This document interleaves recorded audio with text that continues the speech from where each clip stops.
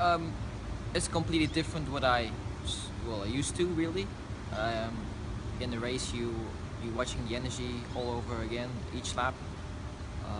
Of course, we're driving with the old stuff from last year, so uh, the car's not the same as last year.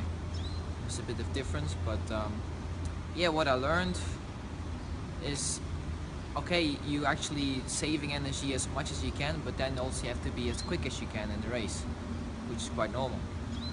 So that's a different way to race, but I think the first race finishing 10 was not too bad for us. Hopefully we're getting a better result this weekend.